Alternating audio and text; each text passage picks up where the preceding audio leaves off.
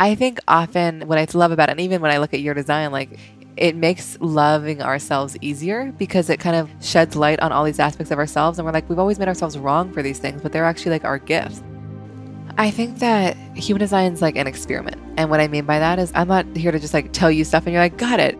You have to play with it and be like, what happens if I do this? What happens if I listen to my gut? And it's like a muscle that you build. And so I think that I've had enough examples in my life of what happens when I wait for the invitation, when I give myself time to get clear.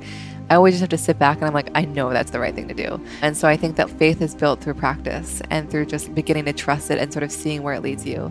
And I think the minute I try to control things and architect things and kind of make things happen rather than allowing it to happen, it's just no fun and things are far less successful. That's Erin Claire Jones, and this is episode 316 of Wellness Force Radio. Wellness Force Radio, where we discover the physical and emotional intelligence to live life well. You can have the same brain states as someone who's done an hour of meditation every day for 40 years. There's a lot of losses that we go through, so the ability to be able to cope with those losses is very important to build skill in it, because loss will happen. You have to have spiritual courage to really grow spiritually, because if you really want to take guidance from your soul, you have to be ready to realize that many of the things that you're asking for guidance on, your ego has some kind of an addiction to or an investment in. Welcome back to Wellness Force. It's Josh Trent. I hope you're having a warm and supportive day out there. It's that time of year where it gets really cold outside.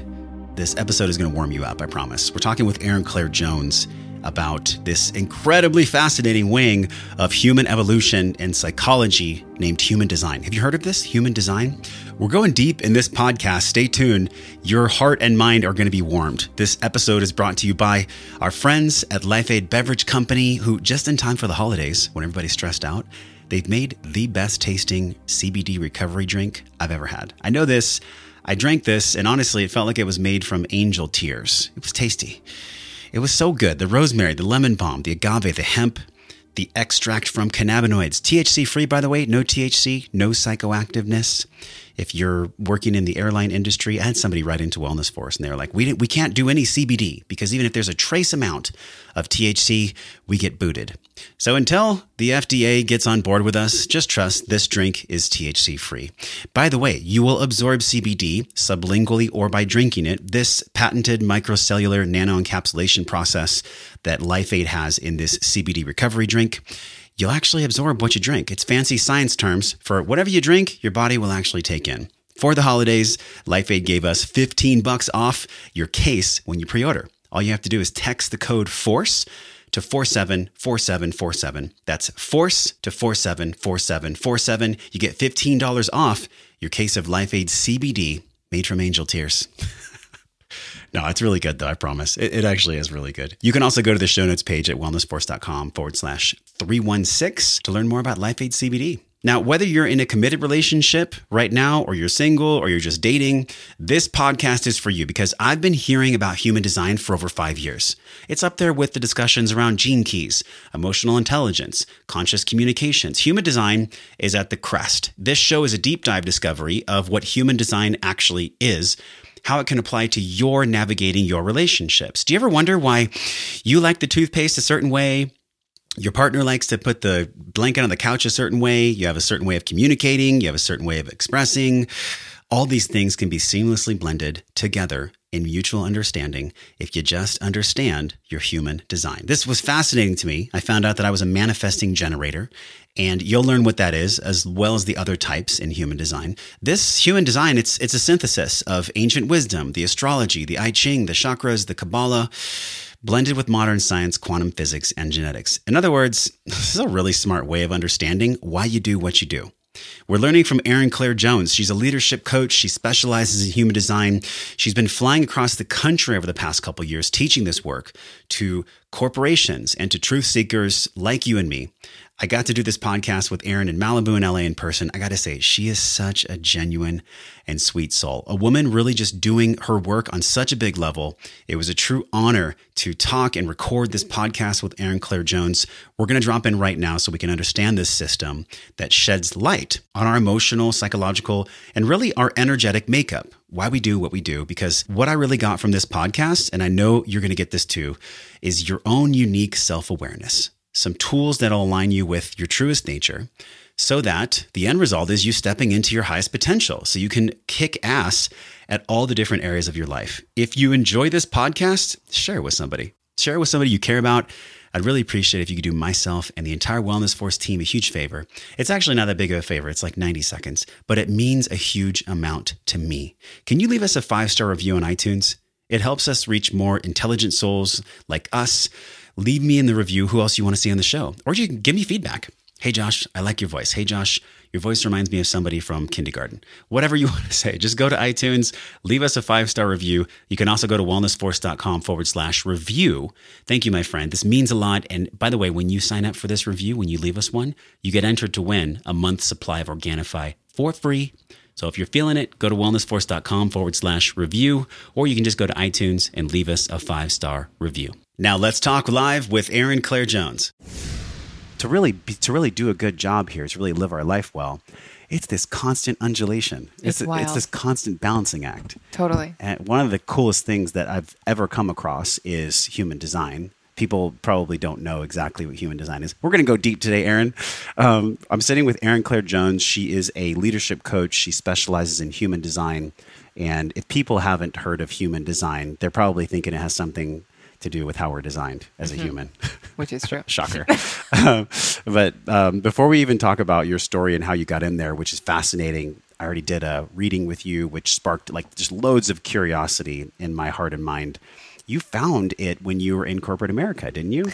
I did. How did it come to you? Like it was through a friend, or how It was did it actually through a happen? stranger. I was working at a bunch of startups at the time, and I live in New York City, and I was sitting at a party on the Lower East Side, and a guy sat next to me and started telling me about my design. He looked it up on his phone and just started, and like, I'm so open to this stuff. I'm like, tell me everything. Yeah. But he just started telling me these things about myself that felt so familiar and like felt so intuitive, but it also was many things that I'd never actually given myself permission to step into. And it was so like, even though it came from the stars, because human design is based on your exact time, date, and place of birth, that information itself was so grounded and practical and like tactical that I was like, I am in. Yeah. He also was like, we're meant to work together. And we did. So you got wisdom at a bar. A backyard, but yes. Backyard. Party, for sure. Do you connect the dots now? Like we're going to talk about how you travel, you help thousands of people. Do you ever look back now at this point in time on the woman that received that download and go, I can see why that came for me then? Totally. What was that?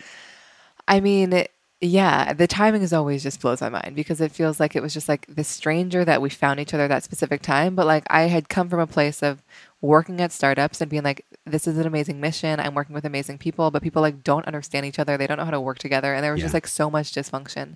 And I think simultaneous to that, I was like, doing my Reiki trainings and my yoga teacher trainings and my Kundalini teacher trainings. And it just felt like these two separate worlds. And I feel like I didn't know how to bridge them. And so when human design was introduced, I was like, oh my God, this is the bridge. Like it bridges all the worlds and it gives me a language to communicate with the corporate world and kind of solve the issues that I was seeing. It's way different than astrology. Like yes. It takes pieces of it. Of course. You said on your site, astrology, the I Ching, the chakras, the Kabbalah with modern science, quantum physics, and genetics. I mean, that's a lot. It's a lot. You could take any one of those things and design an entire life study on one of those subjects. 100%. How do you think this came to be, this amalgam of all these different modalities? Because like I said, each one is a life study. How do they all dovetail? Yeah, I mean, it's pretty crazy. I think that how human design came about was there was this guy, I think I told you this, yes. This guy, Ra Uhuruhu, who was in Ibiza. He used to live in Canada. He was like an advertising executive there. And he had a very mystical experience where he basically channeled the system for 8 days and 8 nights and then spent the next 20 years building it out.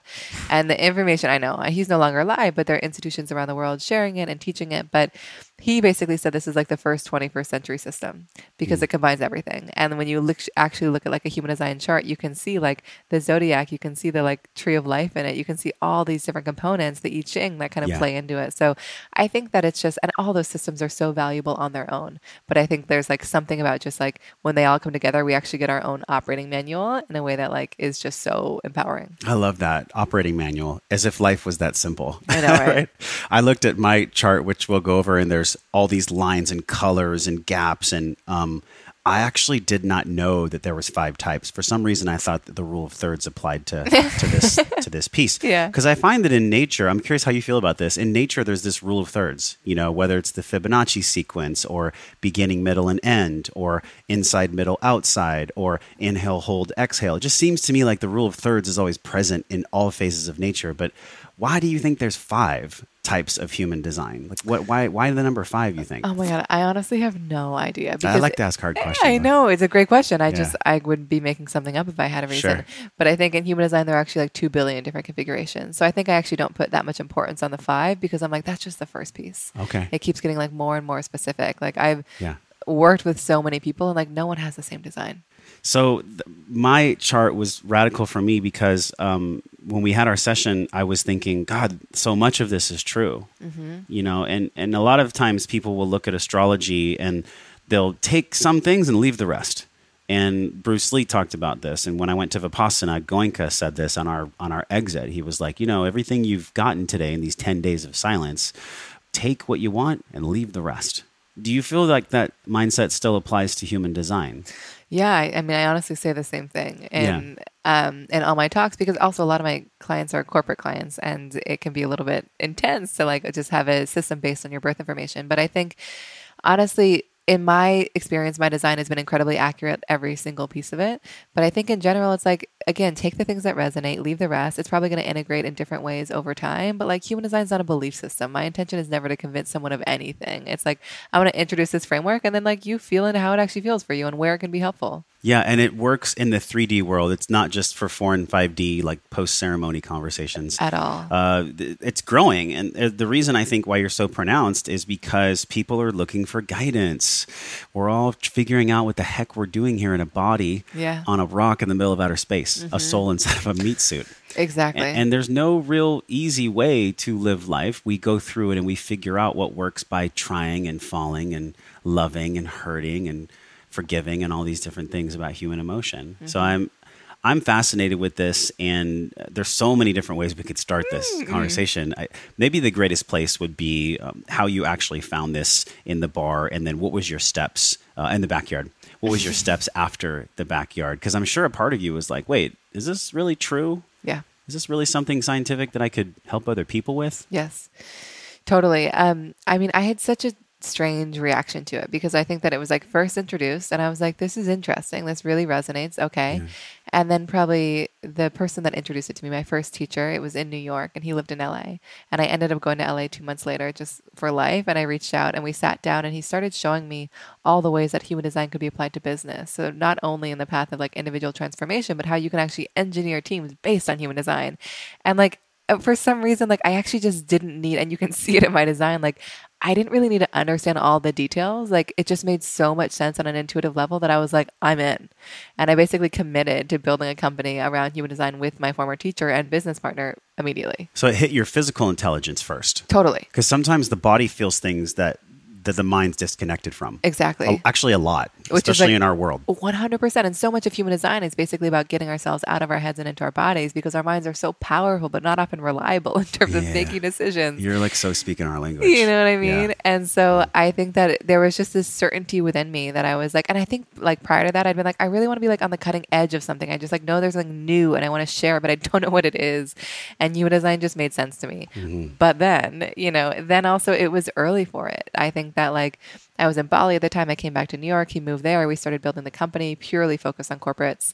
And I think that like it was just people weren't quite ready for it. I think that like human design was like not in the mainstream at all. It was like such a foreign language to people. So it was like pushing through to try to make it happen. It's interesting, this push versus pull. And I've read Hawkins' book, Power versus Force, and then most recently Letting Go. And he talks about the space between the head and the heart. This is the big space. Even though for most people, it's about, 12 inches, 18 inches, depending on how tall you are, if you're a basketball player. And yet for so many of us, the masculine specifically, I'll speak for myself, like that's been my biggest learning curve is connecting heart and head. Mm-hmm. Because I wasn't modeled that. And a lot of us that are seeking guidance from human design or any kind of operating frame, we're just looking to operate from the head and heart being connected. Mm-hmm. How has human design helped you connect those two for you? I think that like there's a language in human design that I love. It's called inner authority versus outer authority. I might have mentioned this when we talked, but basically the idea is that like our heart and our kind of innate knowing is our inner authority. That's what we're designed to use to make decisions for ourselves. Our minds are not that.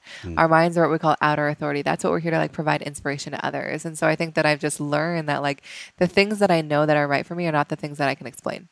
It's just like a knowing that like someone or something feels right. Like human design, I was like, this is it. I literally have no idea where it's going to take me. And it was a super bumpy road. Like, you know, thank God I am where I am now. But like, it's been a journey. So I just think that it's dropped me into my body and my knowing in a way that like I never could have anticipated. Okay, so when you say it dropped you into your body, for somebody that doesn't do yoga or hasn't meditated yet, maybe they're just tuning in for like the first time and they're like, what does she mean drop into the body? Because I know what you mean, but what is the actual embodiment of being in our body? What is that? So I think that like, you know, and it shows up so differently in different people's human design. So for some people, it's going to be like, they're just like really connected, like for you, really connected to your just like gut response. So whether or not you're like doing yoga or practicing, often you have just like a feeling about someone. You walk into a room and you're like, oh, that person feels exciting. Or like, this doesn't totally feel right. Yeah. So it's kind of learning to like drop into those just innate knowings that we have and trusting them. So often we know and so rarely do we trust. You know, I feel like so often I work with clients, they're like, I'm going to leave this job. I'm going to leave this relationship. And I'm like, and when did you know it wasn't right for you? And they're like, the minute I said yes to it. So I just think that we so often know, and our body is just, it just knows things that we can't conceive with our mind. So it's often just these like feelings, these whispers, these kind of gut feelings that we have. I want to challenge you on that because so many people talk about intuition. Yes. And for some of us that have either had specific degrees of trauma, or if you look at Bessel van der Kolk's work, The Body Keeps the Score, there's this line in our society between fear and self-sabotage. Yes. Because my gut told me so. Little do we know if they have gut dysbiosis, which could be affecting their gut-brain axis. And then on the other side of it, it's like, oh, the intuition speaks the truth. So how do we decipher between self-sabotage, fear, and possible dysbiosis in our gut? Or if it's actually us, if it's actually our intuition guiding us? So it's a great question. I definitely talk about this a lot with my clients. And one, I'll say in human design, like not everyone has a gut response. Some people it's like intuition. Some people it's like verbally processing. So it's like all over the place in terms of what's correct for people. But I think when it's like, like often when it's like a yes, there's like this like real expansion and excitement and just like openness, you know? And I think that like when it's fear or sabotage, they often don't feel that thing. Do you know what I mean? And I often feel like also when there's like fear or sabotage, there's a story they're telling themselves of like, I can't do this because this, or like this feels scary in this way. But like, again, when it's like a full body gut yes, it's not a thing that you can rationalize. You're like, this thing just feels right. It just feels good in my body and I want it. Yeah. You know, and so like, so what I do, I think it requires tuning into it and also just like starting to listen. I feel like my experience with clients is most often when they start practicing, they can kind of start to hear the difference. How do they practice? What does that look like? So for you, for example, your authority is emotional, but you basically are designed to have a very strong gut response. And I'm a manifesting generator. Yes. We'll touch on the types in a moment. On that. Yeah. So it's really helpful to ask you very specific questions to kind of bypass your mind and get you straight into your gut. So instead of asking you a question like, where do you want to go for dinner? Would be like, would you like to cook at home or go out? Would you prefer a salad or a soup? You know, just things that you're like, no. You know, my partner has this too. And like, he just blanks when I ask him an open-ended question, but like I ask him those specific questions and he knows in the moment. That's so funny. I always find I'm asking my partner, Carrie Michelle, like, what do you mean when you said blank? Like, I'll want to know like a layer deeper. Totally. And she's like, what do you mean? I just told you. Yeah. And I'm like, well, tell me the deeper part of it. Totally. Is that what that is? Yes. And also sometimes like, I'm not having a response to what you're saying. Like, ask me another way. You know, like something that kind of triggers that response in you. And I think also like this is just specific to the gut response. So the generators and manifesting generators, which I'll know we'll touch on. But again, it's like when you walk into a room or into a restaurant and you just like start to feel like, what am I feeling like expansion towards? Like, who do I feel actually drawn towards versus like, where am I feeling like contraction away from? And starting to kind of tune into those innate responses that you're having to people and things. You know what I've sensed is sometimes I'll be so drawn to something, but at the same time, I'll feel this little bit of fear, or a little bit of like, ooh, like is there a butterfly in my chest right now? Is that intuition, you think? I think that like, I mean, I think if you're drawn to something, that's kind of the answer. Okay. My sense is that like, even if you're afraid. Oh my God, the fear, like, and the thing is in human design, you can literally see fears that you have, but like, it's just like the fear is never going to disappear. The like key is just not to let that like drive you. I found that to be true. You know? For sure. But so like for Yeah. me, I have like a huge fear of failure in my design. So whenever I'm making a decision and I'm like avoiding it because I'm scared of failing, I'm like, oh, no. Like that's not cool. You know, I know that that's a fear in my design, but I'm not going to let that be my driver. So manifesting generator, 33% of the population for the manifesting generators. My partner is a generator, 37%, manifestor 9%, projector 20%, and then there's this like anomaly reflector, like less than 1% of men and women. Why do you think there's such a focus, such a gap of generators and manifesting generators? Like why? Oh, between the two of them? Yeah, like, well, not just between the two of them, but seems to me like the lump sum of our population is generator, manifesting generator, projector. Yes. Why are those three here now? So I think that why we have, so manifesting generators and generators make up collectively like 70%. And I think that we need them because they're the ones that like are here to build and create and do and make things. And so like we wouldn't have like homes and companies and things if these people weren't there. So like I think that's why they make up the majority. I think projectors, like we need them too because I'm a projector. It's like these people are really here to kind of be like leaders and guides and advisors and ask people questions, give people things to respond to. And so like they work in partnership with generators so well. And so they just offer like a very different perspective to just like business and life. You know, people are often like coaches or therapists or healers kind of working one-on-one with people. I think manifestors, we don't need as many of them because they're so impactful in their energy. And these are the ones that are really here to just like initiate and get things started. And if we had everyone doing that, we probably wouldn't have that much getting done.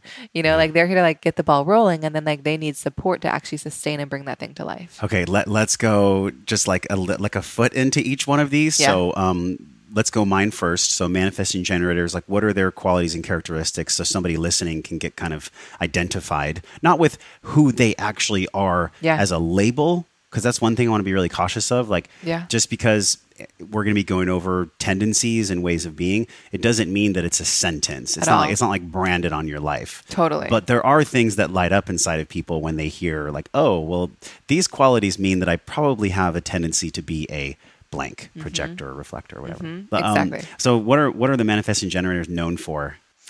So and one other piece I'll add there too is that like just when you know your design, it doesn't mean you have to operate like it. You can operate however you like. It just often means that like life might feel a little bit easier and in flow if you do. And so, but again, take the things that resonate, leave the rest. So manifesting generators. So these people are powerhouses. These people really have the energy and the life force to kind of build and create and bring things to life. And the most important thing in the world is that you're designed to do work that is deeply satisfying to you. So you're kind of designed to wake up each morning with like a full tank of energy to use your energy in super satisfying ways and then kind of crash and wake up recharged. The magic of manifesting generators is that they can actually bring things to life very quickly and efficiently. They can like see where things are going and find the most efficient way to get there, but also like skip some steps along the way, which is sometimes why they need the right support to do it. Okay. And they're also designed to have their energy in a lot of things at once. Like it's not about just doing one thing, but just like honoring all the things they have their energy for and basically pivoting away from something as soon as the energy is no longer there for it. How do they know when the energy is no longer there for them? Is it just that intuitive faculty we're talking about? It's the intuitive faculty. And also they're just like, I don't have energy to do that thing anymore. I'm doing this thing because I think I should, but I'm like dragging my feet. Yeah. You know? Yeah. And so like often I work with manifesting generators that have like a traditionally amazing job, but they're like, I'm so bored.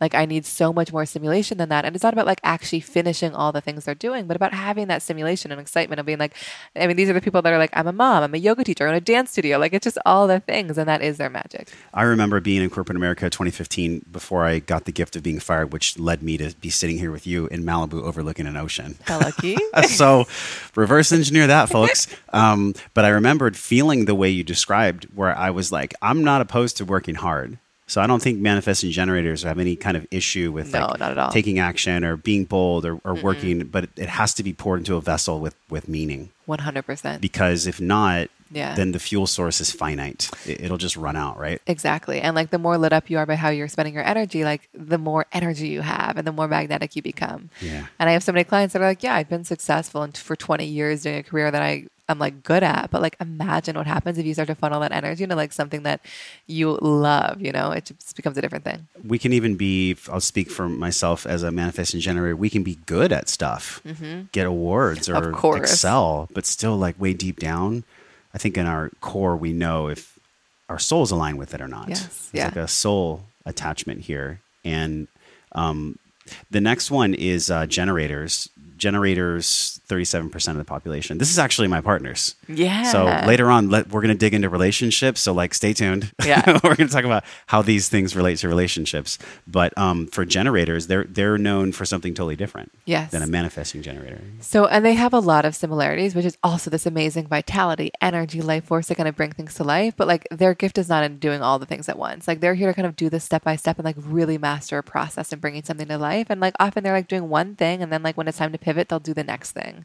But again, like so important that they're actually doing work that is personally meaningful to them, you know, because again, when they're lit up by what they're doing, they're basically powering their like energy and the room of like everyone around them, you know, but when they're like not, then like people are going to feel that too. So making sure that they're deeply satisfied in how they're using their energy. Would you say that these types of the generators, you can really feel their heart on their sleeve? You can really feel their emotions, like they're not able to hide their emotions?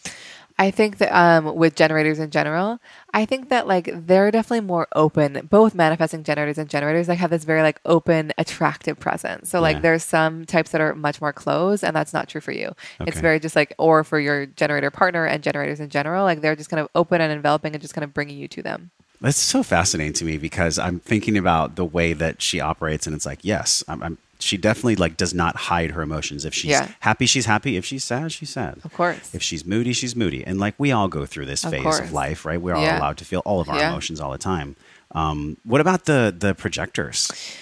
So projectors are so interesting because I think because we live in a world that is mostly generators and manifesting generators, we're basically all trying to keep up with that energy. Yeah. And projectors, our energy is a lot more inconsistent. We're not designed to work super long hours every day. It's basically about working in spurts. Like the joke for projectors is they're meant to work like 3 hours a day, which I know is not feasible for some of us. So they align with Tim Ferriss, like the 4-hour work week. Yeah, I know. I got to look up his design. They like that. But I think that it really is because their gift isn't kind of like in the guiding and the asking, but not actually, and then in the managing, but not really in the doing. Yeah. And they are really gifted at kind of understanding people, being very sensitive to energy. They can kind of really lock into people and make them feel very seen and recognized. So in the context of companies, they often make really good managers, and just by themselves, like really good coaches, consultants, like healers, you know, people that are working directly one-on-one with people. When I hear the word manifester, I heard about it probably 2009 from The Secret. You know, remember The Secret? Yeah. With the little kid and the bike, and his grandpa gave him the bike. And he like sat in the tent. He's like, I want the bike. And then his grandpa delivered the bike. I don't know if it's always that easy. Yeah. I think there is a science to manifesting. Yeah. There's 9% of the population that are manifestors. Are they literally just calling it in? Is that what they're doing? So the idea, because we all can manifest, obviously, but I think that like what I didn't mention about projectors is they're designed to kind of be invited in and recognized. So rather than like initiating things, waiting to be invited in before they engage. Manifestors are the only type that are here to initiate and make things happen. They're the ones that are here to make the first move. And so like they're here to get the ball rolling, not actually here to do all the doing, but like just get it started. And so they do have the capacity once they have an urge to just like bring that thing to life in the moment. I think the key thing for them is like they need like autonomy and control and freedom. They're not very good at working for people because I think they just like need to kind of do things on their own terms and in their own way. And so in like corporate settings, they often work best when it's like, this is your domain, do what you please, let us know how it goes, you know, or they often end up working for themselves. Yeah, because I can think about the way that even the word manifestation is thrown around. And it's kind of abused, I think. 100%. Gosh, this is why I wanted to have you on the show. Yeah. Because you've been in the corporate world. Yeah. You transitioned into really having like a foot in spirituality and understanding how to move people that are more spiritual. You know, Alan Watts calls them prickles and goo. You know, you're either like you're either the analytical person that's logical, or you're like the more flowy spiritual person that wants to connect heart to heart. So for people that are more logical minded and they're more analytical, does this reflector piece even, it's less than 1% of the population. Is that who they are? Or is it more the goo? Is it more the touchy-feely people for the reflector? I think that like, so the reflector, it's so hard to know, like the analytical people can be all them. I think that's going to speak to a different element of their design. Okay. I think that's going to speak to like their mind and their head and how that is configured in their design. The reflectors, but I love the skeptics. They're my favorite people to work with ever because human design is so grounded that they often are like, what in the world are you telling me? Why does this resonate so much? But I think for reflectors in general, these are super unique people that kind of serve as mirrors. They are so sensitive to their physical environment. So they basically take in everything in their environment and mirror it back, basically kind of reflecting back the state of things and showing us like how things are progressing. These people are like very malleable, where over the course of a month, they're going to have periods where they feel like a generator, like a manifesting generator, like a projector, like a manifestor. So like it's never about getting fixed into one way of doing things or one like sense of identity. It's very fluid for them. Okay. Give us an example of maybe like a public figure or an archetype or just somebody that we might all know of who might be a reflector. Because these are like anomalies. These are rare people. I know. So do you know Amma? She's like the hugging saint. She goes around and hugs millions and millions of people. Okay. Which is so funny. I've gotten a hug, received a hug from her before, but it really is like she just reflects back where people are, you know, and it's very powerful. There's a lot of talk around Michael Jackson, whether or not he's a projector or reflector, and then also Sandra Bullock is a reflector too. And I think it's a great one for an actor and actress in general because they are so malleable that they can kind of adopt any identity and way of expressing themselves. It almost feels like they're a shapeshifter of some sort. 100%. And so it's so powerful for them to find this system. And I've actually worked with a lot of reflectors at this point because like they're often just like, my experience of life is so different than everyone else. And like, you're just giving me a language to really understand it. Wow. Okay. So let's talk about the language component because we've had so many guests on the show that have talked about like internal language, external language, way of relating, empowering language, disempowering language. There's a lot of language models. How does language apply to human design? Are there certain ways of language that each type uses, or does language even play a part in human design at all? I think that language does play a part. I think what I would say is that what is magical about human design is it basically gives us a language to understand like all this energetic stuff that's underneath the surface. So often when I'm telling people like what their design is, it's not stuff they don't know, but they've never had a language to actually express it. And so I think what it does is it just gives people like a framework and a structure to make sense of how they operate and to communicate about it. And you can imagine how helpful that is in teams and partnerships when you're like, I know exactly what's happening. Like in my former business partnership, like we would have friction or a conversation. We'd be like, oh, I see what's being triggered. You know, we'd be able to like have something we could reference back to and know and see what's happening. Do people come to you primarily for self-understanding and relationship dynamics, or is it more the professional setting? I'm sure it's a bit of everything. It's kind of all of it, yeah. Which ones, but let's be real with us. No, Who comes to you more? I think that like, okay, outside of the like company clients on the individual level, I think that like, it's honestly, I don't know which is more. It's always questions of like, what should I do with my life? But it always comes back to like, I want to find my partner. I want to be with somebody. Like it, I mean, we were talking about it a little bit before, but like relationship is kind of like what my partner does too. It's like he talks about love and sex because that's what it always comes back down to. Yeah. And what people end up being really curious about. We want to have great sex. We want to feel connected with other people, yet we can't do that unless we know who we are. Exactly. You know, if you look at any model of human behavior or any author that's ever written about human dynamics, it always starts with know thyself, which is really at the crux of what human design is. Yes. I feel like this is that amalgam that we talked about where it's the Kabbalah and the chakras and astrology and quantum physics and genetics. There's so many things that we're drinking from a fire hose, Erin, you know, and why will people trust this above other things?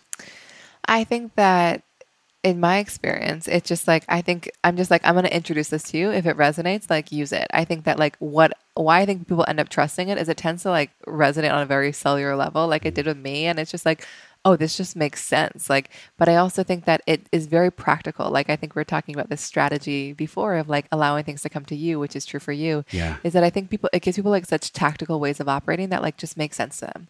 And I think that like, I don't know if we always need more information. I feel like we need strategies to integrate it in. And I think human design is like so specific around like, trust your gut, allow things to come to you, you know, wait for an invitation, sleep on things that it just like, I think that it makes sense to people and it just allows them to continue down a path they kind of knew was right for them, but they weren't actually allowing.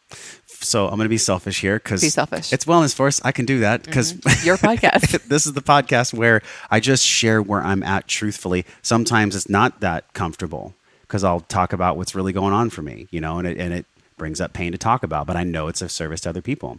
And then sometimes it's really fun because I just get to be creative and curious and connect with another human being. When it comes to relationships, manifesting generators need certain things in order to feel energized, in order to feel present and connected. What are those things that someone like myself might need when we look at human design in a relationship? In a relationship. So I think that like, and this is true for both manifesting generators and generators, like I think that they can get really tripped up if they like fall into someone else's flow and they're not really honoring the things that feel good to them. Like these people are most of service to the world when they're honestly just like following the things that bring them joy and bring them pleasure. So I think that for both you and your partner, it's like, you know what, maybe our flow isn't the same today, but you go do the thing that lights you up and I'm going to do mine and we'll like reunite reunite at the end of the day. That seems true. You know? And I think also what I find with both of these types is that because they have all this like vitality and life force and energy, people often kind of want it. They want like a piece of it, and not in like a malicious way, but they're like, can you do this and this and this? And so for both of you to have like incredibly clear boundaries around like, I'm available for this and not for this, you know, and not saying yes to all the things, because that's just going to deplete you like no other. Yeah. Would you think using a calendar with a schedule, like, hey, we're going to block out free time for this space to play or to do, and then the rest of the time is yours and mine. Yeah. Like creating healthy boundaries using technology or... Yeah, I think, I mean, technology for sure. But I think just like, I mean, I was just in Bali with my partner and it was so funny. We were like traveling together for 2 months. And at one point we're like, we don't have to spend every second together. And we're like, see you tonight, you know? And we just like allowed ourselves to have the days separate. And so I think it's just like when you're feeling that draw to go do your own thing, just allow it. You know, you can structure it into a calendar, but you might not need it all the time. And also to express it too, to say, I love you. And you know what I'm really feeling today is this thing that's lighting me up. Totally. I'll see you at 6 o'clock or whatever it is. And they're probably going to be in the best place then. And then there's this clear, beautiful line of this is who I am and this is how I feel. It's so easy that way. But I've sensed, and I don't know if this is because I'm this type, people listening, maybe you can relate to this, when your partner doesn't express what they need and it's just an open kind of loosey, no real, I need this, or hey, I'm feeling this way, but I don't know what I need, but I at least want to tell you I'm feeling this way. That's when I get the most triggered. Totally. That's when I feel like my energy starts to leak. What is that? I mean, I just think that like it's just not us honoring ourselves and what we need and who we are, you know, and I think that we end up just saying yes to all the wrong things and then we just like get off track. You know, I think it's by like tuning into, and I think human design helps us do this, tuning into what we actually need and communicating it. It just like allows us to be ourselves in relationship, you know? And I think that like, I might've mentioned this to you on our call before, but like the recommendation in human design, it's especially for certain types, but I believe it's true for everyone, is that it's really healthy to sleep in your own bedroom and to not sleep together every night with a partner. Did I tell you this? Wow. No. Yeah. Interesting. And it's like, and it's especially true for manifestors and projectors and reflectors. But the idea is that we impact each other so much energetically when we sleep that it's just a little bit easier to wake up as ourselves when we wake up in our own energy. What's the frequency of sleeping in the same bed versus not? It's up to a couple. Like I always say, so my partner and I have our own bedrooms, you know, and so we probably sleep together like, you know, 2, 3, 4 nights a week. But we also, when we travel, we sleep together the whole time. Yeah. And so, but I think it's just like not having the default be together and basically allowing yourself to be in your own space and then choosing when to come together. Wow. I have to be honest with you. That is so fascinating to me because I'm always like, oh, I of course we sleep in the same bed together. Well, that's the assumption. Yeah. I just think, what's behind that, the separation? What is behind it in human design? It's just that like, you know, if you look at your human design chart, you'll see all these centers that are colored in or white, and the areas that are white are the areas where you're kind of taking in other people's energy. And so the idea is that when you're sleeping next to somebody, you're just impacting each other, taking in each other's energy when you sleep, taking in their emotions, taking in their identity. And so when you wake up, you're kind of like in this, just like a lot of energy, then it's not all of it's yours. And so sometimes it's a little bit harder to be ourselves when we wake up, or we might be more exhausted, or we might be more emotional, or whatever it is. And so the idea is that sleep is an incredibly powerful time to just let go of all the energy that's not yours. And when you do it in your own physical space, it just like can be awesome. Wow. And I think there's a lot of conditioning there because so much. Part of me is like, well, of course we're going to sleep in the same bed. Why would we not? I mean, I love bringing it up because it's a little bit triggering for people. Yeah. They're just like, I'm even wondering, like, it's not a triggering for me. It's just more like, why would I want to do that? I'm not angry at it. I'm just thinking like, I would just prefer to like, you know, snuggle for a little bit and then go to bed. Yeah. Just something to play with, you know? Yeah. I think that like, and your type is not the one that it's like super recommended for, but it's just like, I'm never going to tell people to do that if they're not drawn to it.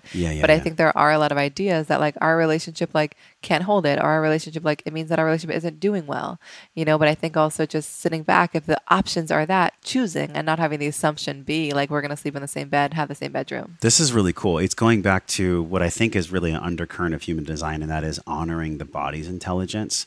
So if the body's saying something like, hey, tell your partner that on Saturday, you just want to like sleep in a separate room and color, whatever you're going to do, you know, meditate, whatever it is. But maybe the reason that doesn't come up is out of fear. Exactly. Of being rejected. Yeah. Or maybe like something's wrong with the relationship.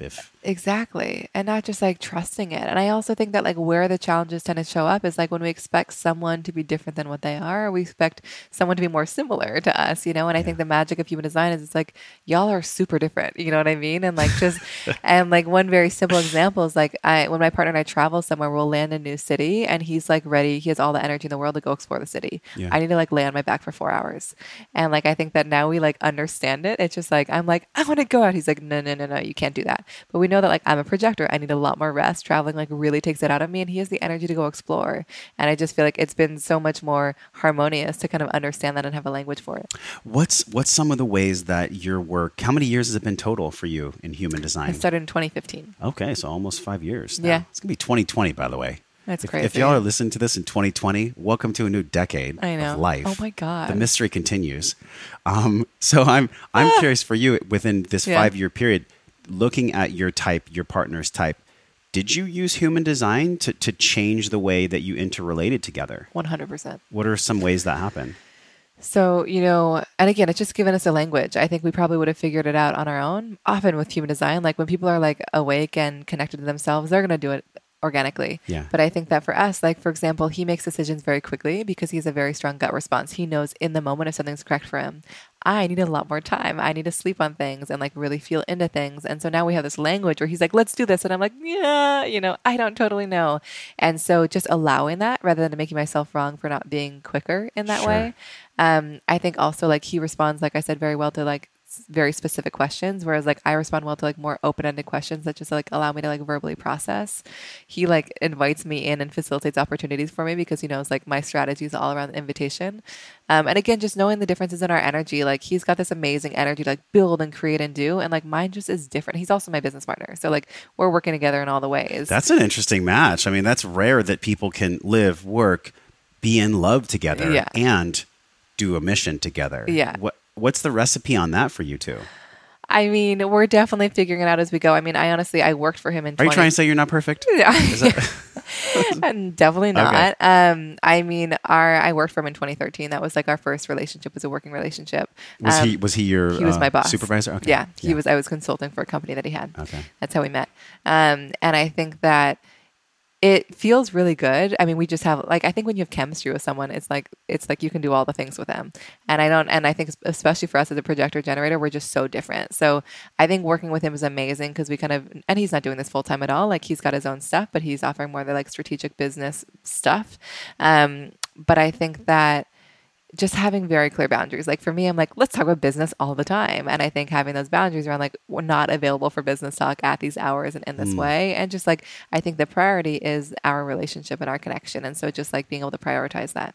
So holding the relationship in a sacred space. 100%. Where literally if we were in tribes and there was no technology and we were just in the jungle, there'd be certain ways of relating where we would be honoring one another in a very sacred way. Yes. The way that you and him operate through this lens of human design, how would you think that the sacredness is preserved? You know, how does human design preserve that relational sacredness? And maybe even just sacredness of being a human. I think that it like preserves our individuality and like preserves just like our uniqueness. I think that like for us, there's no pressure to like collapse or merge into one thing. It's just like, oh my God, you are this and that's so special, and you are this and it's so different. And so I think that human design just like has helped us kind of like just like solidify and understand our differences so that we can honor them. Wow. And not try to change each other. What are some of the ways that myself as a manifesting generator can honor my partner's type? You know, because she is a generator. So how does a manifesting generator honor and keep sacred the parts of her? Yeah. So I think that, again, it's definitely like making sure that she's doing the things she enjoys. And and I also like you're designed to take a little bit more time when you make decisions for those big decisions. I really am. You really are. It takes me a minute. It takes you a sec, and you're going to have a gut response, but like, it might change, you know? Yeah. And so just being like, oh, I'm still excited about this thing. I stew on shit. Me too. Yeah. Sometimes I need a week Yes, 100%. to really decide on something. You know, reflectors need a month. Did I ever tell you that? Oh, shit. It's so different. You know, again, we're all so different, but they often, whenever I talk to them, they're like, yeah, I need that full cycle. Okay. But I think for her, she actually can make decisions more spontaneously. And like, as soon as she gets that gut response. So like allowing her to kind of make decisions in the moment, whereas like you give yourself more time to stew. I would also say that like you really broadcast out your emotions, and maybe not even in a conscious way, but like when you're on an emotional high, you're going to lift us all up. And when you're on a low, she and people are going to feel it, especially her, because she's actually incredibly empathic and very open emotionally. So I would just be aware of that, you know? So like maybe if you're in a lower emotional state, to kind of be in your own space, let it be more reclusive. You know, this happens with my partner and I all the time. And like, he's more open emotionally like her. And he's like, I see where you're going. I'll see you tomorrow. He's like, being your thing. I'm just not going to take it on as my own. Wow. So just kind of having that awareness. Okay. So the way that these pairings interrelate, so let's just say that there's the generator, there's the manifesting generator. Are there certain types that are more drawn to each other because they just fit more securely, like puzzle pieces? Like, are there similarities that you see with these types? You know, there are and there aren't. I think that like, because I think what I generally see is like there's often like with generators and manifesting generators, there's a resonance. So it makes sense that those people are drawn to each other, but we're often attracted to difference. So I do see a lot of generators and projectors. Like I did 2 sessions yesterday with a manifestor and a projector. I would never have said that was like a more typical one, but I've seen a lot of them in LA. And so I think any dynamic is possible as long as you understand the differences. I think if you're a lot of my former partners are projectors. So I think that like when you're with a similar type, then there's just like a level of resonance there. But I think when you're with a different, it's just like, okay, you're different. Let me like not try to impose my way on you. Yes, I can even think about partners in the past where I wonder now what their type was. I know, it's so fun looking because back. I would pull in like not the same person because nobody's the same, but I would attract certain types of people that really allowed me to not look at my own shit. Yep. Like there was a way that I could be with them where the deepest parts of my shadow, as Jung talks about, we never went there, you know? And then it was only when I turned 33 years old that I had a partner that came in and just split me wide open. And since then I've been open to really seeing all the parts of my shadow. Like I'm in the camp of like, just bring it on, you know, it might hurt, it might feel uncomfortable, but at the same time, like it's going to be there whether I want to look at it or not. Totally. So what element of personal development and partner relating does this dynamic bring on for people? Like, is there a pairing that's just not for each other? I think that like, I don't think I could ever say that because I don't think that's fair. You know, I think that there are some relationships where I'm like, this doesn't look easy. And like, it's probably going to require more work than others. Okay. But I like stand strong that I think anything's possible.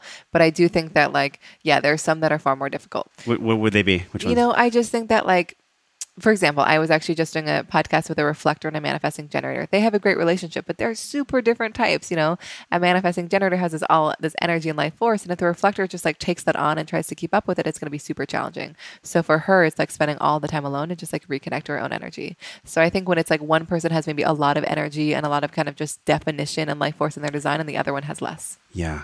How do people really work on their strengths? In other words, how do you honor like a design that you might have? So myself as a manifesting generator, like, is there 1 or 3 things that I could really just honor every day? Like set the intention when I wake up, you know, like, hey, this is my tendency type, or this is my human design. Like I'm going to do these 3 things today to love and honor that part of myself. Yes. So the 3 things I would say is just 1, as a manifesting generator, to be like, what are the things that are the most just like naturally energizing and exciting today? And how can I funnel as much energy as possible into those? And what are the things that are the most draining? And how can I take as much out of that? Emails, exactly. Also like specific to your design, it's all about following your feelings and only doing things when you're in the mood. So I think that when you're asking yourself, like, am I in the mood to socialize? Am I in the mood to like go dancing? Am I in the mood to do this? Like doing things when you're in the mood, when it's possible. I know that there are going to be some limitations around that with work. Yeah. So that's a big one. And then also, you know, I mentioned this to you before, but you're somebody who's incredibly sensitive to your physical space. So as you go throughout the day, I would just make sure that you're in places that feel good to you and knowing that like life is going to flow so much easier when you're actually in the right physical space. What about for the generator? Like, do they have certain, is it the same for generator where they need a certain space? No, because that's not even specific to your type. That's to a certain center that you have. And so that's called a G center, the identity center. So it goes a layer deep. Oh my God. We've gone into the types. Yeah. But you guys, I'll actually post this. I'm going to post this in the show notes today so you can take a look. By the way, this is not yours. This is mine. So yours will look way different when you work with Erin. Yeah. But there's type, strategy, self-theme, inner authority, profile. There's a lot in there. There's so much. And my strategy is to respond, you know, Right. which for me feels like, I just finished a breathwork training this week, and it just brought me down to my core. Talk about body intelligence. Like, man, it's written on my arm in Italian. If I can breathe, I can choose. You know, se posso respirare, posso scegliere. Can you breathe? Can you pause for a moment and take a breath? Because if you can, then you're going to be able to decide to respond, which is when I read that, I was like, it really sunk in there. Wow. These strategies within the human design, can we go over just a few of them just so people can get a little taste of that? Yeah. So the strategy for manifesting generators and generators is to allow life to come to them. So basically they're designed to be magnets. It's not about chasing after things and trying to make things happen or force things into existence. It's basically about being like, I'm actually going to attract it all to me, and my work is to just know what I'm available for and what I'm not. That's obviously very different than the way that a lot of people have been operating. Projectors is all about waiting to be invited in and recognized, which is another layer of waiting. And I think when I first found this out, I was like, this feels really boring. Like, I don't want to sit on the couch and wait. Yeah. And I think that like my work has been like, how can I make myself visible and available to be invited in and recognized? So creating some action behind it. For manifestors, their strategy is all about initiating. So making the first move, but also about informing. So once they've made a decision, reflecting on all the people that decision is going to impact and making sure they let them know. And then the strategy for reflectors is also about kind of waiting to be initiated into things, but when they're making a decision, to give themselves a full 30 days before they make it for the big decisions. Yeah. The strategy. I love how it's called strategy. And I know. Has this been updated since the founder, he passed, right? He passed. When did he pass? I don't actually remember the exact year. I think it was around 10 years ago. Has anything changed since he passed? Like, who's taken this over? So there are some like institutions around the school around the world offering it. There are new applications. I think people are kind of like interpreting some of his older material around like, my focus has always been business, but around health and all the things. Yeah.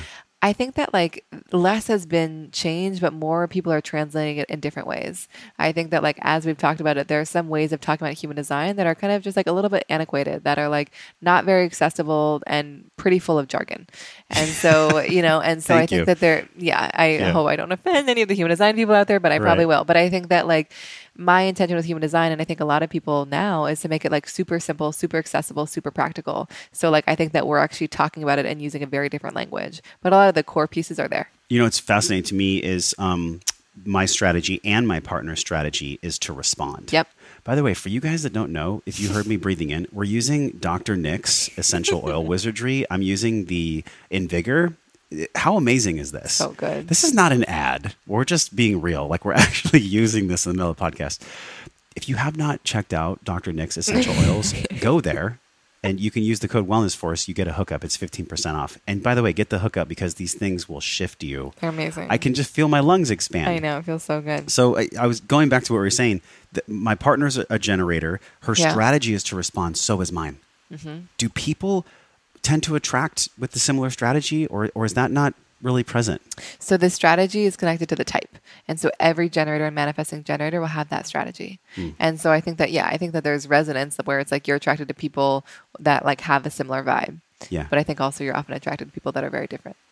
Yeah, and we have to be very careful too, because sometimes the old partners I was talking about, I was attracted to them because I knew I didn't have to face my shit. Yes. Not with this one. Exactly. Not like a healthy. We can learn something this together. pairing is totally different, and as we go down the line, there's the self theme, there's the inner authority, but then there's this profiling, and we're not going to have time to go super in depth on the chart. We're going to talk about a blueprint that you can give to everyone, which is fucking awesome. Yeah. And I have to say that because not everybody is going to be able to take the time to work with you. Of course. But you give them something where they can actually dig into this and start making real life changes. Yes. So hell yes on that. But when we go to the profiling, mine is a 3-5 and Carrie Michelle's is a 3-5. Which is so cool. So what is that? What is the profile numbers? So the profile is going to look like some weird fraction number. There are 12 of them in human design, and they're basically how we're designed to kind of manifest our purpose. And just like how we're designed to navigate through life. And so it's so cool that you both have them because, again, there's just like a resonance there, just an understanding of one another, and it probably is very helpful. So the 3 piece means that you're really here to learn through trial and error. You're here to learn through discovery, making mistakes, bumping into things, figuring things out as you go. Yeah. never making yourself wrong for not getting it right the first time, or also making a mistake, because you're here to just like glean as much wisdom as possible and just bring it on to the next one. And so kind of supporting each other in that discovery process, and also like sharing with your audience all the things that you're learning. Yeah. Makes sense? That makes sense. And it feels true, because that's the whole part of the show. When it transformed and when we really started to grow our movement is when I finally just said, hey guys, this is the truth. I'm not an expert. This is what I'm really learning. This is where I've bumped my head and gotten bloody. And this is like the things that I'm struggling with. Exactly. You know? And that's what draws people in, is just having the understanding that we're all here figuring this thing out together. Totally. And so maybe it's no surprise then why so many people are this manifesting generator. You know, the manifesting generator, like you said, is 75% of the population. That profiling, though, the 3 and the 5, there's some math in here. Math was never my strong suit in school. So when you get your blueprint from Erin, like there's a way that people get walked through this math, right? Yeah. To understand it. And also, because again, some of this language doesn't really make sense. But I think the 3-5 is like, they're just different aspects within you. Like the 5 piece is also around the fact that you're like a very natural like leader and fixer and problem solver, here to offer like super practical solutions for people. But also like you're here to kind of like come in and save the day and then like go. You're not here to like just stay in the heat of it, like solving all day long.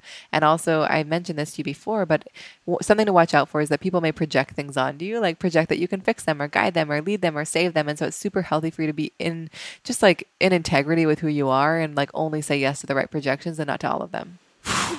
That sounds like a lifelong journey. Of course. It always is, you know? Yeah. But again, just having that in mind, you're like, it doesn't totally feel right. Well, when we look at like being a guide or a steward of someone else's life, you know, I look at my brother and how wonderful he is as a father. He's such a good father. And I can even look at many parents out there that do an amazing job. And there's a learning curve with being a parent. I mean, think about what's really happening with parenting. You're being a steward of another life. Is human design and parenting, is that something where they can get real tangible actions to change their parenting styles? I was actually like just thinking about that. I was hoping you would ask. I think that like human design and parenting is so powerful. Like the founder of human design would always say that like human design is actually for the kids. Like it's so useful for everyone. It's going to like help us come into alignment. But like often there's so much deconditioning and letting go of all the things that we're not. And when you're actually parenting according to your kids' designs, you're giving them permission to be who they are from day one. And like, and you're going to parent them differently. You know, just like a small example, like one for you parenting when you're young, it's like letting you be like such an experimenter and trying all the things. And like just being like, what did you learn from that? You know, never rather than making yourself wrong. But like, you know, for as generators and manifesting generators, like they're not designed to have a set bedtime. Like if you're like, this is your bedtime, go to bed, like you have to use up all your energy before you go to sleep. And so your work is to kind of use it up in super exciting ways and then crash, you know? Yeah. And whereas like projectors, like we need time to like unwind and have a bath. And like as a projector, it's like noticing that like they're not going to have as much energy and like really inviting them into things, recognizing them. Manifestors, giving them control and freedom and autonomy to kind of do things in their own way, you know, and really training them to kind of communicate and keep people up to date so that they don't experience that resistance in the future. What about when we get stuck in a loop, or what do you do personally? How do you relate to human design when you're kind of in the shit? You know, when you're like, I'm experiencing something of contrast right now and I don't want to feel this. Yeah. Where do you go? How do you use human design for that? I think that like human design, so it can show you all the areas where you can like be in the shadow of something. And so often when I'm like in the loop is like because I'm really in the shadow of some aspect of my design. And so like one area for me is like working way too much and being like super overzealous and just like getting very irritable because I'm just like not honoring my energy flow. So it's very helpful because I have a partner that like calls me out the minute it happens. But I also just like, I start to notice, I'm like, why am I pushing? Like my energy like flow is really about to like stop right now, rest, go to sleep, and like wait for the energy to kind of reemerge. Or like sometimes when I'm just like irritable because I'm making decisions too quickly and I'm not really tuning into my emotional wave. I can go to this place too, where it seems like a lot of my life was this sine wave of burnout and then crash and then recharge, and burnout and crash and then recharge. And you guys all know, you can visualize this like a sine wave on a heart rate meter where it goes up really high and down really high. I found like my life up until recently was just this constant wave of burnout and then recharge and back and forth and back and forth. There's something about my way of being, my way of relating to this manifesting generator that can allow me to have these things come in. Is it as simple as having faith and trusting? I think a lot of the times, yes. I think there are some more tactical things, but I just think that like when we start to just like really trust and just like trust that things are going to come to you and that like it's not about you pushing after it, like so much emerges from there. But I'll also say with your design specifically, like you're not designed also to work super long hours every day. Like you're designed to like really kill it for 3 or 4 hours and then take time to rest. Like you can accomplish so much more in a compressed period of time than most people. So I think it really is like when we start to honor like our unique flow, life becomes a bit easier. How do you build faith no matter what type you are? Yeah. How do you build faith personally, you know, when the evidence of what's out there versus the evidence of what you know to be true is different, you know, right? Where do you go for faith? I think that, I mean, I was just writing about this. I like human design is like an experiment. And what I mean by that is like, I'm not here to just like tell you stuff and you're like, got it. It's like, you have to play with it and be like, what happens if I do this? What happens if I listen to my gut? And it's like a muscle that you build. And so I think that like, I've had enough examples in my life of what happens when I wait for the invitation, when I give myself time to get clear, that like, I always just have to sit back and I'm like, I know that's the right thing to do, you know? And so I think that like faith is built through practice and through just like beginning to trust it and sort of seeing where it leads you. And I think the minute I try to like control things and architect things and kind of make things happen rather than allowing it to happen is like, it's just no fun and things like are far less successful. On our initial call, you asked me something like, how would you describe yourself or who are you today? And I was like, I don't know. It's so different than yesterday. Like, and this is where you even talked about this in your Forbes article. You were like, it's really what this does. It gives you the self-awareness and tools to align with your nature and step into your highest potential in every area of your life. But when I look at the self, my self-awareness constantly grows, constantly shifts.